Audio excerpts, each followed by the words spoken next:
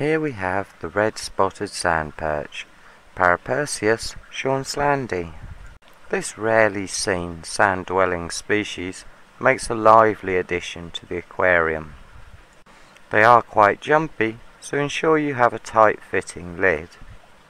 They can be quite aggressive to other bottom-dwelling species, so avoid mixing with gobies, blennies, or any other fish which likes to spend most of its time at or near the bottom of the tank.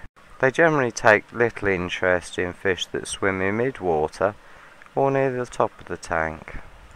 As well as being quite lively, they also grow to 7 inches, so a minimum tank size of 200 litres is recommended for this species. They're always out and about in the tank and take an active interest in what goes on inside the tank and outside as well with their excellent vision. It's a very easy species to maintain in the aquarium, taking most prepared foods. Just remember to choose tank mates with care.